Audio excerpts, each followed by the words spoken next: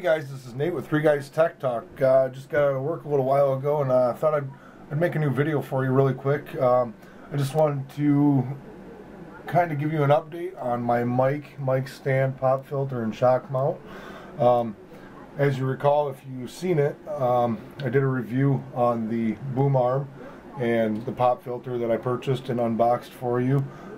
Overall, it's been around 3 to 4 weeks since I purchased it. Had it used, getting some good use out of it, I will say. I mounted it down there on the back of the desk instead of over here on the side where I originally did it. But anyhow, so far so good. I mean, this thing works wonders. It holds wherever you put it, pivots.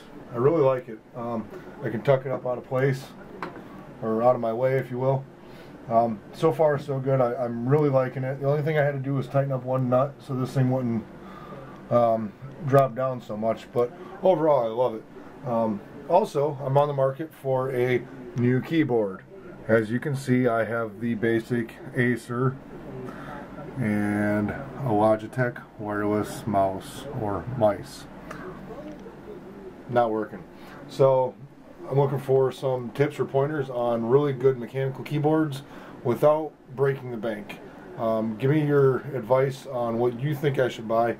And when I do figure out what I'm going to buy, I'll do an unboxing or a review for the people that don't have one. But yeah, I'm looking for some ideas, so go ahead and throw them out there.